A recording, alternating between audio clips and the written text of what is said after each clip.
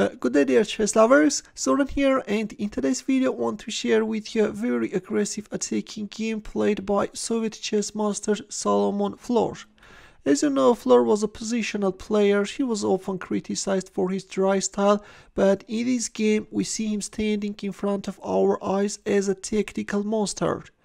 Flohr's opponent is Soviet chess master Grigory Ravinsky. This game is from 1944 USSR Championship.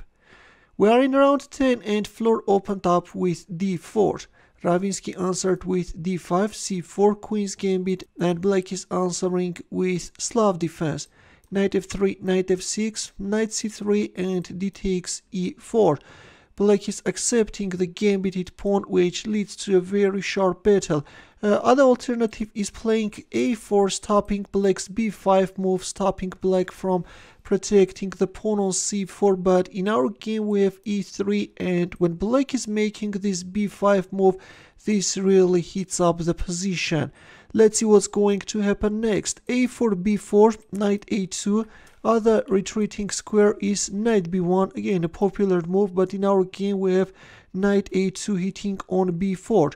e6, protecting the pawn, at the same time preparing the development of the dark squared bishop, but after e6 bishop takes c4 we have knight bd7 move. Later Ravinsky would start playing this line starting with bishop e7 after getting crushed in this game severely, preparing an immediate castling, you know, and in this game, since black is delaying castling, is going to pay a high price for it. White castled kingside, bishop b7, queen e2, c5, undermining white center, opening up the light squared bishop's diagonal, and also the c5 can allow black to activate his pieces. Rook d1, queen c7, moving away the queen from the vulnerable d file, and bishop a6. A strong move by Flohr. Black's light squared bishop is very strong and white wants to get rid of it. At the same time, by playing bishop a6, white is temporarily stopping black from going for a7, a5, bishop d5. This is already a mistake, and it's good to go for an exchange on a6 and play queen b6.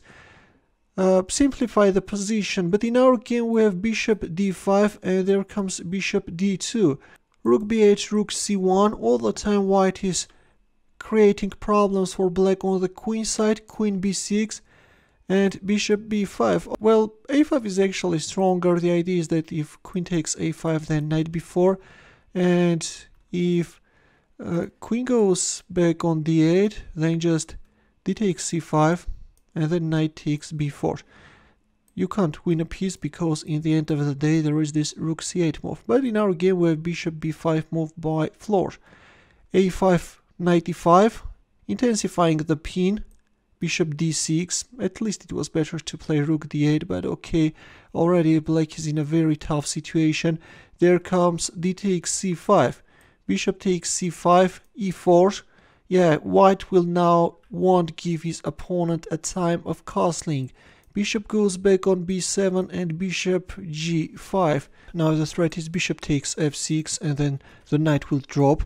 That's why black protected the piece, and bishop f4. This time knight d7 can be a threat. That's why black moved away the rook from h2 b8 diagonal and queen c2, threatening queen takes c5.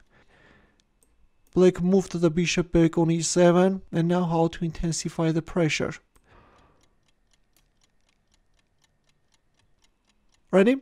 I guess you found white's next move.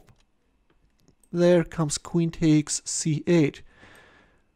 A queen sacrifice is on the board, which is allowing to tie up opponent's pieces further. You know, we have another pin. Knight c4 attacking black queen.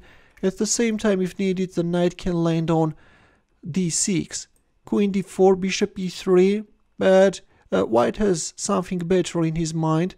First, white is bringing his bishop on c5, not allowing his opponent to castle, and then for example already knight d6 can land. Knight takes e4, well, black managed to cover the d6 square, but there comes knight e5. Queen takes b5, well, if queen d2 then bishop takes d7, and again this is going to be an easy win. Here is one of the possible lines. Yep, white is a piece up. This is an easy win. In our game after knight e5, we have queen takes b5 move and a takes b5. Knight takes e5, rook d1, knight d7, bishop b6. There is just no way out, you know. King e7, bishop takes a5, knight takes f2. Black's idea is that if king takes f2, then bishop b6 check, but even so, this is winning for white, you know. Although in the game we have rook takes d8 move, knight takes d1, rook takes h8, b3, knight c1, and yeah, black resigned. Yeah, black can't do anything. And yeah, that's why we have a resignation. A very, very impressive attacking game by Flohr.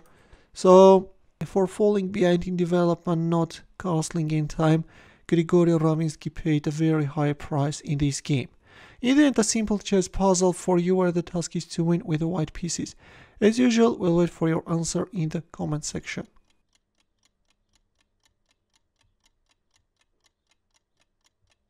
Thanks for watching, we'll see you in my next video.